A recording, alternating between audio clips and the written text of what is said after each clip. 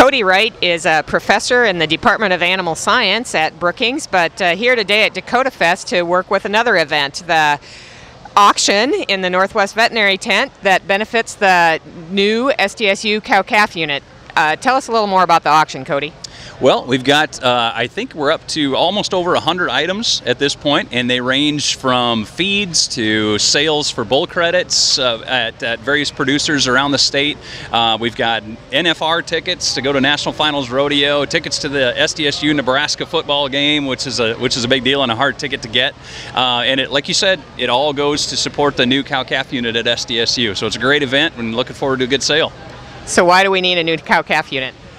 Why do we need a new cow-calf unit? Our unit currently was built in 1950, and basically from a functional perspective it does just fine, but from a teaching and a research perspective it's very much behind the times, and we're really doing a disservice to our students and to our producers around the state, not only from a research perspective but also an extension perspective.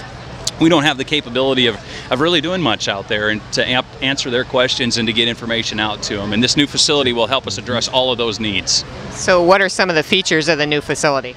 The new facility will have a building that has a classroom in it that can be used not only for labs for the students, but also for extension meetings and demonstrations and those kinds of events. But then also we'll have a research building that will have the capability of individually feeding a set of cattle. Could be cows, could be bulls. It's even going to be set up so that we can bring feedlot cattle into that particular facility and do research where we apply treatments and regulate intake and all different kinds of things. And that part of the project is absolutely state of the art. So it really integrates research, teaching, and extension, all the missions of the land-grant university. What's the timeline on it? The timeline really kind of depends on the funding, and at this point we're about $1.7 million short of reaching our goal. So we're optimistic that we'll be able to break ground in 2014, perhaps 2015, but it's going to get built. It's just a matter of when. Thanks, Cody. You bet.